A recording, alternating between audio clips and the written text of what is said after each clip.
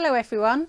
This video contains all the information you need to get set up and ready for your new hatchling leopard tortoise.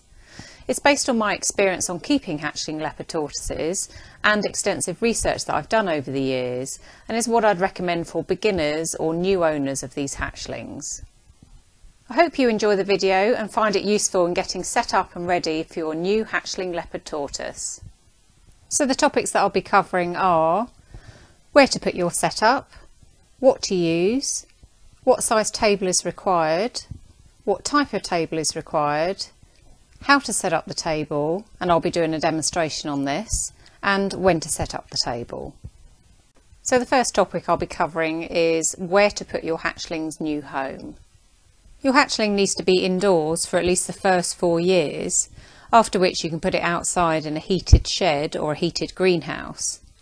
Although at any age your tortoise will benefit enormously by being out in the sunshine, but only when the temperatures permit, so it needs to be above 22 degrees C, and you'll also need to monitor them the whole time, and also make sure that they're in a predator-proof and escape-proof enclosure. I'll go through when and how to put your hatchling tortoise outside in another video. It should be in a room that has natural light. It should be away from windows unless you have blinds or curtains to prevent your tortoise overheating on hot days. It should be away from radiators or heat sources, again to prevent your tortoise overheating when the heating's on. It should also be in a quiet environment, as leopard tortoises are shy and they like to be in a quiet area of your home. Also, you need to have electrical sockets nearby, one for the basking lamp and another spare socket just in case you need to add any extra heat. Normal household temperatures are fine, but if you do find the temperatures are too cold at night in your tortoise table, then you can either add a thermostatically controlled heater into the room where your tortoise is, or you can add a thermostatically controlled ceramic bulb heater into your tortoise table. The ceramic bulb heater must be a nighttime one that doesn't give off any light, so that we can mimic what they have in the wild, which is dark at night time and bright and sunny during the day. A lounge or study or unused room or unused bedroom is fine. So hopefully you found somewhere you can put your hatchling leopard tortoise. Next we'll be covering what type of tortoise table you'll need. By the way, a tortoise table is a box or tub with no lid, normally made from wood or plastic, and it usually forms part of an existing table. The first point to mention is that open top tables, so anything that doesn't have a lid on, is ideal. Anything that's enclosed, like a glass vivarium, is not suitable for your tortoise. The reasons why I wouldn't recommend a vivarium for your tortoise is because it prevents good air circulation and ventilation, it doesn't offer hot and cold areas for your tortoise to move in and out of. Also, the glass sides of the vivarium means that your tortoise will constantly be trying to get to the other side of the glass, and they could bruise themselves in the process, as well as becoming very distressed in this type of environment. So we need to pick an open top tortoise table. Next I'll go through some examples of open top tortoise tables that you could use. This is a tortoise table that we built a while ago. It was 6 foot by 4 foot, and it was made into 2 identical areas for 2 different tortoises. One lived in this area and the other lived the other side. It had removable partitions, so it was easy to clean. This is an example of an open top tub which is suitable for a small hatchling. It has solid sides so they can't see through, and it's made of plastic so it's easy to clean. And this is an example of how I've joined 3 tubs together to give my hatchlings extra space when they've outgrown the single tub that you saw in the previous picture. Check out other tortoise tables on the internet for more ideas. It doesn't have to be expensive or fancy, it just needs to cover the basics, which are: it needs to be open topped, it needs to be large enough, which I'll be going through shortly, it needs to have solid sides so they can't see through, the height of the sides needs to be twice the length of the tortoise. So for example, if your tortoise is 10 centimetres long, then the sides need to be 20 centimetres high. It needs to be made of untreated wood or plastic. If you are using wood, then I'd recommend covering the wood with a plastic liner. This will prevent the wood rotting and it will be easy to clean as well as being hygienic. And if possible, it should be extendable for when your tortoise has outgrown it, or have another larger table or enclosure ready for when the time arrives.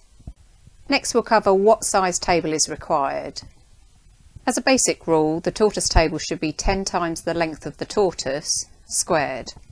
So for example, if your tortoise is 10 centimetres long, then the area it will need is approximately 100 centimetres by 100 centimetres. If you already have a tortoise table and you want to know if it's big enough for your new hatchling, or when your tortoise will have outgrown it, then we need to do some maths. But don't worry if maths isn't your thing, as I'll be going through some examples that will hopefully make this clearer. So first we need to find the squared area of your tortoise table. Secondly, we need to find the square root of the squared area in step 1. And thirdly, we need to divide the square root, calculated in step 2, by 10. The first example that I'll go through is measuring in feet. So, step 1 is to find the squared area of your tortoise table. So in this example, it's 6 foot long by 4 foot wide. So we do 6 times 4 equals 24. So the result of step 1 is 24 foot square. Next we need to find the square root of 24. And we do that by pressing the square root button, which gives us the result of step 2 as 4.8989. Then we take this figure and divide by 10.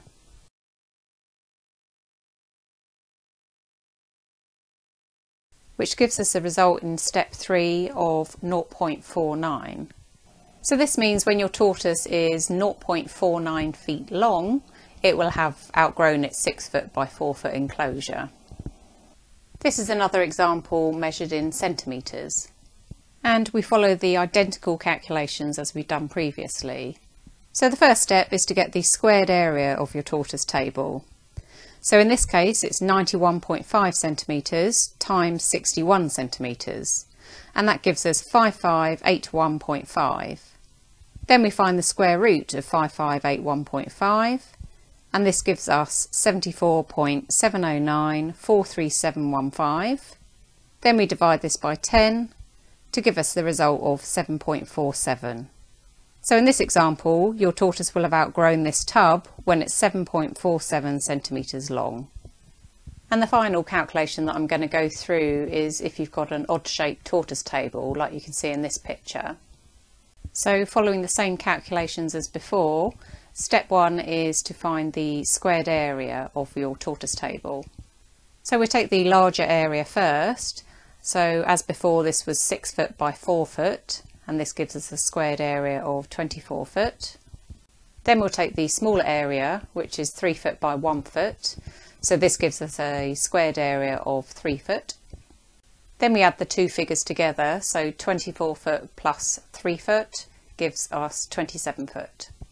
Then we move on to step 2, so we need to find the square root of 27 foot, which gives us 5.196. Then we divide this by 10 to give us 0.52. So your tortoise will have outgrown this odd-shaped tortoise table when it's 0.52 feet long. Next, I'll be covering growth rates.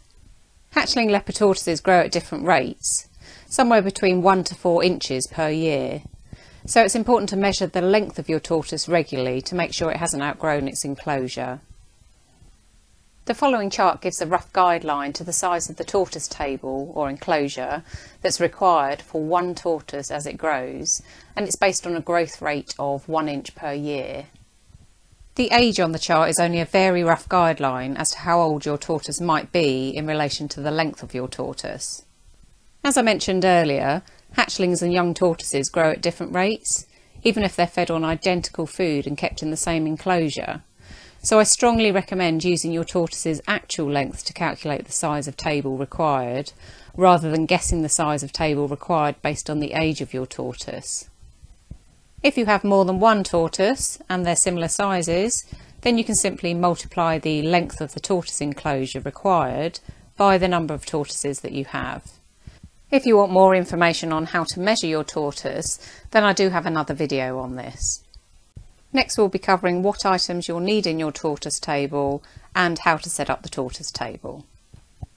So these are the items that I'd recommend getting to set up your tortoise table, and I'll be going through these as we build the table together. So we have in here a UVA UVB basking bulb with its holder. We've got dishes for food and water. We've got cuttlefish. We've got a thermometer. We've got a fluorescent lighting controller with the tube, which is a reptile UVB tube. The fluorescent lighting controller and UVB tube are optional, and I'd recommend getting these if the room where your table is dark or the basking bulb you're using doesn't contain UVB. And we have a hide and some moss. And we also need some soil and some play pit sand. Okay, let's get started on setting up this table. In this demo I'll be using a tub which is suitable for a hatchling up to 7.5 centimetres long. So the first item you need is something to put the tub on. So here I'm just using an old table.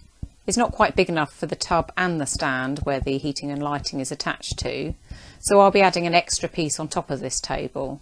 Now the extra piece that I need is on top of the table. I'll just go and grab the tub. The tub that I'm using is a home-based mixing tray, and it's 91.5 by 61 by 20 centimetres high.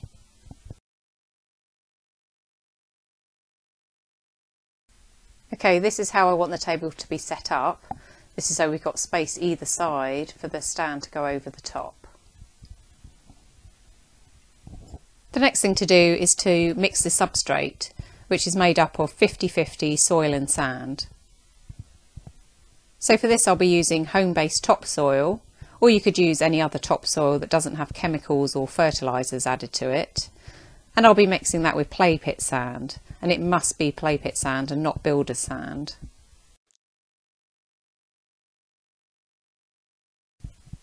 So here we have equal measures of both soil and sand. Obviously you can use bigger pots than I'm using. And then pop them into the tub.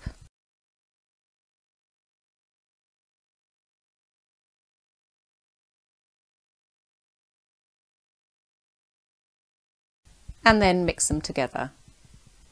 I found that some topsoils that I've used are more sandier than others. So if this is the case, then just reduce the amount of play sand that you mix in with the soil. This is the sort of mix that you're looking for. We need to carry on preparing the substrate mix until we get to the depth that we're after. So the depth we're aiming for is a minimum of 3/4 the height of your tortoise.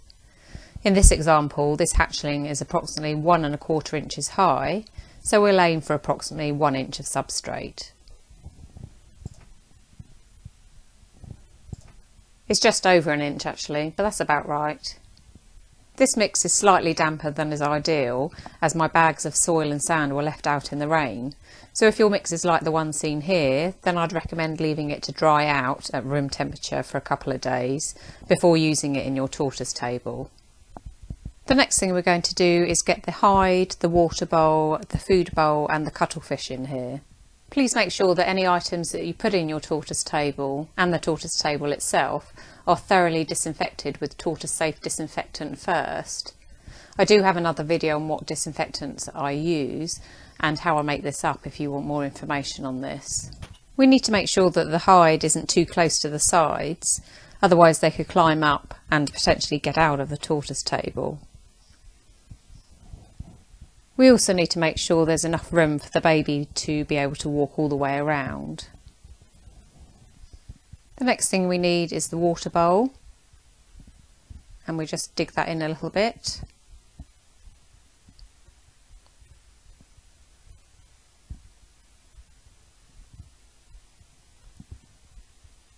Again, making sure it's not too close to the sides and that there's enough room for your hatchling to easily walk around the bowl, as we don't want your hatchling to overbalance and end up upside down in the water bowl. Water bowls need to be shallow so that your hatchling can easily step in and out of the bowl.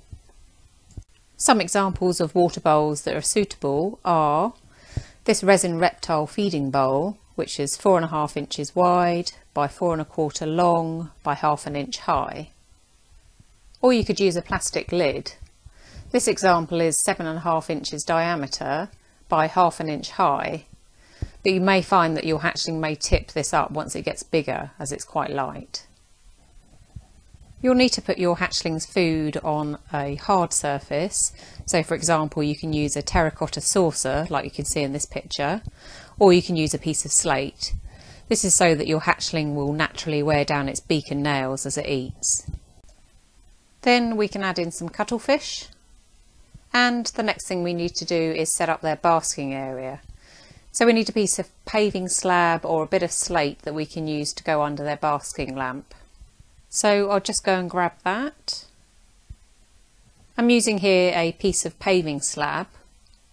It is quite chunky, so I've had to scrape away some soil right down to the bottom of the tub. And we can place that in the basking area. What we're aiming for here is for the paving slab or slate to be level with the substrate. So when they walk off the slab, they don't just drop off the side and injure themselves. So now we can see that the slab is level with the substrate, and there's a slight slope where I've had to build up the substrate around the slab to achieve this. Just before your hatchling arrives, you can put some damp moss underneath the log to create a humid hide. To do this, I put a handful of moss in clean water to hydrate it for about 10 seconds, then squeeze out all the excess water so it's damp but not soggy, and then pop it under the log. As well as creating a humid hide, I'd also recommend lightly spraying the substrate once a day with clean water to keep the humidity levels up in your tortoise table. You can obviously make their tortoise table a bit more interesting for them and have different stones as long as they're quite large and they're not going to try and eat them. Also, having stones or pebbles helps your hatchling get in and out of the food bowl a lot easier, plus they don't drag the substrate into their food as much. You can also have some tortoise safe plants in your tortoise table, or you can have fake plants from a reptile shop like you can see in this picture. Plants are ideal to offer enrichment or interest for your tortoise, and also offer another hiding place for your hatchling. You could also add some weed trays into your tortoise table, as long as they're buried into the substrate. For example, these are some weed trays that I have in another tub that can easily be swapped over when needed. The final bit to do is to get the heating and lighting set up. So here's an example of how to set up the heating and lighting and the stand that I've used. This is a very basic wooden stand that goes over the tub. This is the UVB strip light, and under here is the UVA UVB basking bulb, and the basking bulb holder is attached by a hook to a piece of wood on top. And the UVB tube is attached with the fixings that came with the tube. The yellow bulb that you can see in the background is actually the ceramic bulb heater, and I use this at night time to give off extra heat if they need it. And at the other end of these three tubs that are joined together, I have a similar setup. So I've got the UVB basking bulb and holder, and this is attached with a piece of chain to the top of a greenhouse stand. And I also have the yellow ceramic bulb heater in this end of the table, as well as another strip light that goes halfway across the middle tub as well. I have the UVB strip light and the UVB basking bulb on timers, and these are on for about 12 hours a day in the summer, and in the winter I normally reduce these to match the daylight hours that we have here in the UK. And the yellow ceramic bulb heater is plugged into a Habistat thermostat, and this will kick in if it drops below 22 degrees C. I've also added a thermostatically controlled heater into this room as the radiators are switched off, so it'll keep the room nice and warm, especially on cold winter nights. Leopard tortoises are particularly sensitive to incorrect temperatures, and getting this wrong could ultimately be fatal for your tortoise. So what we need to aim for is for the daytime temperature to be between 24 to 28 degrees C. The basking area temperatures need to be between 30 and 32 degrees C, and nighttime temperatures should be around 22 degrees C, but should never go below 20 degrees C, as your hatchling could become very ill with pneumonia and other respiratory problems. Also, it's important to make sure the temperatures never go too high either, as your little hatchling could become dehydrated very quickly, which again could be fatal. So to get this right, we need to use thermometers in your tortoise table so that we can check and adjust the temperatures before your hatchling arrives. Here we're looking at the daytime temperatures, and we want the basking area to be between 30 and 32 degrees C, and the area that's further away from the heat source to be around 24 to 28 degrees C. What I'm using to check the temperatures is a Reptile digital thermometer, and it also has a minimum and maximum setting, which I find really useful to see the hottest and coldest temperatures that the tortoise table gets to. So here the cooler area is 24 degrees C, which is okay, and under the basking lamp it's 32 degrees C. The thermometer that I'm using in this clip is a Reptile dial thermometer, and these are very cheap, but they don't give the minimum or maximum temperatures. And at night time, when the basking lamp is turned off, the whole of the tortoise table should be around 22 degrees C. So we've covered setting up your tortoise table. Now I'll briefly go through what you need to do to join the tubs together, like you've seen in the previous photos. If anyone wants me to do a video on this, then please let me know in the comments below. First, you'll need to drill a 4-inch hole using a hole saw at one end of the tub, and then do the same for the other tub that you're going to join together. Then cut a small section of 4-inch tumble dryer vent hose with wire cutters. Then feed the hose between the two tubs, and then attach the tumble dryer connector to each end of the hose inside the tub, and secure the connector to the hose with cable ties. The next clip shows the completed tunnel between the tubs.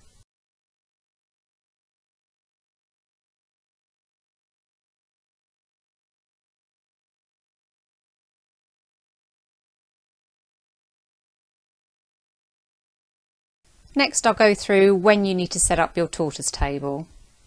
I recommend setting up your tortoise table at least 48 hours before you get your hatchling, so that you can monitor and adjust the temperatures both during the day in the warm and cold areas of the table, as well as overnight when the basking lamps are turned off. Also, if your substrate is a bit on the damp side, then it will give it time to dry out before your hatchling arrives. The final point that I want to go through is about breeders or sellers. Please don't get pressured into getting your hatchling by a breeder or seller before you're ready, as it's really important that you can offer the correct environment to your new arrival so it'll be healthy and happy. Also, please avoid pushy breeders or sellers that seem in a rush to make a quick sale, or those that don't ask many questions about your setup, or those that don't offer advice, as they may be too busy focusing on making money rather than focusing on the welfare of your hatchling. And finally, don't be afraid to ask your breeder lots of questions before you get your hatchling, as well as making sure the breeder is happy to offer advice once you have your hatchling. So in summary, the key points we've covered to get set up for your hatchling are: find a suitable place indoors for at least the first 4 years, have a suitable outdoor enclosure ready for when the temperatures permit, use an open top tortoise table with solid sides. Your hatchling's enclosure should be roughly 10 times the length of your tortoise. Check the temperatures are in the correct ranges, and make sure you choose a good breeder. And to summarise the items required in your tortoise table, you'll need to choose a suitable substrate. My recommendation is topsoil mixed with clay pit sand. You'll need a basking bulb which contains UVA and UVB, and you'll need the basking bulb holder. You'll need dishes for food and water. If you want more information on what to feed your hatchling, then I've got another video that goes through this in more detail. The water that you need to give your hatchling can be normal tap water, or a better option would be rainwater or filtered water, or you can use cooled boiled water. You'll need a piece of cuttlefish and some thermometers to check the temperatures, and a hide with some damp moss so you can create a humid area. You could also get a fluorescent UVB tube with the controller if it's needed. And that's it. Thanks for watching, and if you've enjoyed the video and found it useful, then please click the thumbs up and also subscribe to see my other videos.